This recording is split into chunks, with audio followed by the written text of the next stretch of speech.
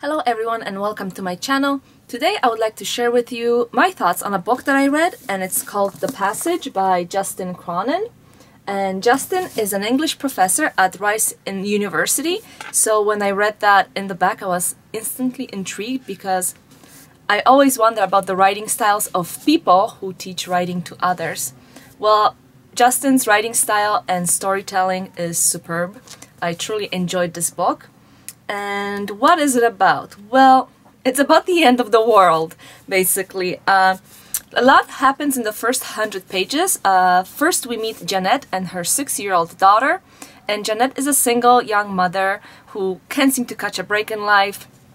A lot of little things happening like that are never putting her in the right path or on the right spot. Lots of little bad things, and they just add up, and eventually something big happens and she is separated from Amy forever.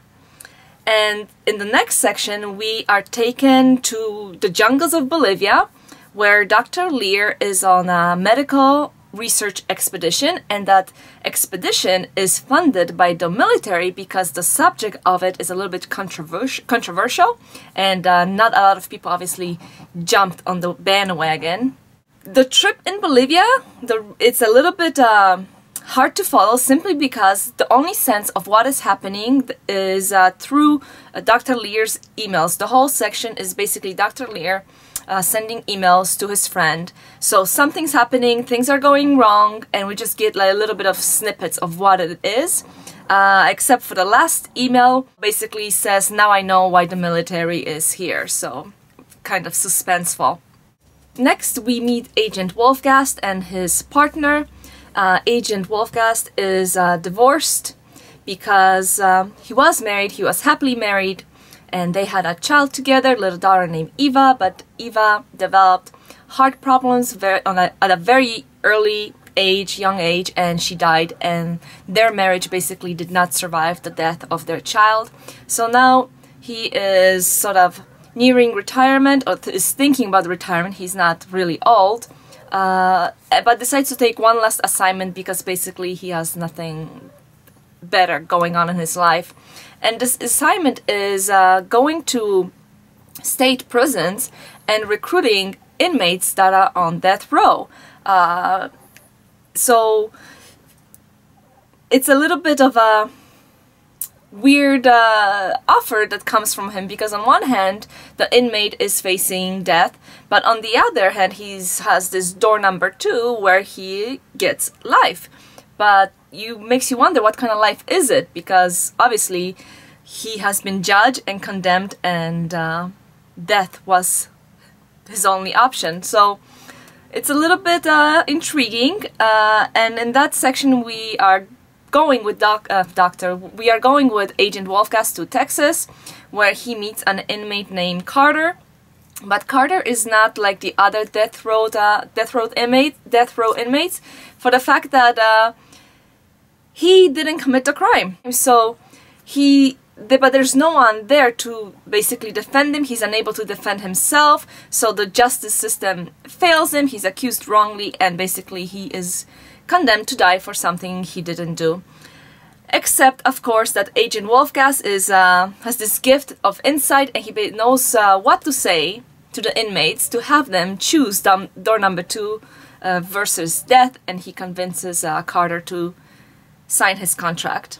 Agent Wolfgast is basically, he thinks his assignment is done. He gets one last request to go pick up a 6-year-old girl, and that girl is Amy. And this throws him for a spin, because, you know, having inmates sign this contract is different than having a 6-year-old girl, basically kidnapping a 6-year-old girl. And so we are sort of, I'm not going to explain what happens in those few chapters, but Wolfgast is basically torn between obeying his assignment and bringing the girl, or just going with his gut and running with her. Then we are taken to a military compound in Colorado, where once again we sort of meet, or we understand that Dr. Lear is there. That's where his research has taken him. And that's where all the 12 inmates that Wolfgast had signed the contract are located. And basically Dr. Lear is experimenting on them with the virus he brought from Bolivia. And this virus turns the inmates into vampires. So, not typical vampires, it's not Dracula, it's more of a vampire, if you've seen I Am Legend with Will Smith, along those lines. We are informed a little bit more about the research. Basically, Dr. Lear's idea of this research was that this virus, if modified correctly, will cure everything. Will cure AIDS and cancer and, you know, schizophrenia. There will be no diseases, there won't be even flus, and people will live long, healthy, productive lives. While the military sees this virus as a way to create super soldiers. So a little bit of a conflict of interest over there. But what happens is one night there's a security breach and all the vampires, the 12 vampires, escape. Basically, the end of the world starts. This because within minutes there's several more vampires, because the vampire either, although they're called virals, when they bite you, either they suck you dry and kill you, or you become like them. So within, you know, minutes, there's dozens, within hours, hundreds, and then thousands, and several thousands, and then millions, and America is basically gone, because the military cannot contain the epidemic, and it spreads rapidly. The vampires are sensitive to light. They basically cannot stand it. It confuses them, and they're easily subdued with bright light, and they stay away from bright light. They travel at night. They travel through trees. They are basically immune to any physical attack, but they have a sweet spot right between in the middle of the chest, where if you shoot them, they automatically drop dead.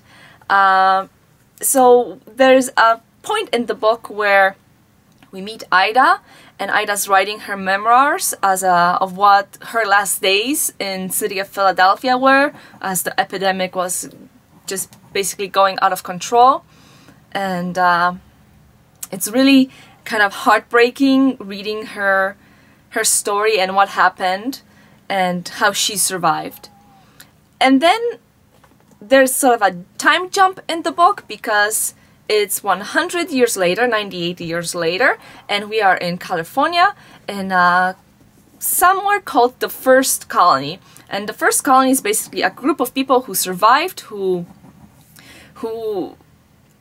were saved, and they live in a colony surrounded by a wall, and where they can defend themselves from the virals. And we meet a lot of new characters there, because obviously it's like a second generation of people. The original survivors are no longer there. So there's a gap of what the world was like, because they could save only so much. They have no computers, no TVs, and they have light. The compound is surrounded by light that go on every single night to keep the virals away.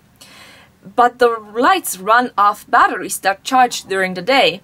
However, since it's almost 100 years later, there are no factories that produce new batteries, and batteries were never meant to be repaired. They were meant to be replaced. So it's only a matter of time before all the lights go out, and then what?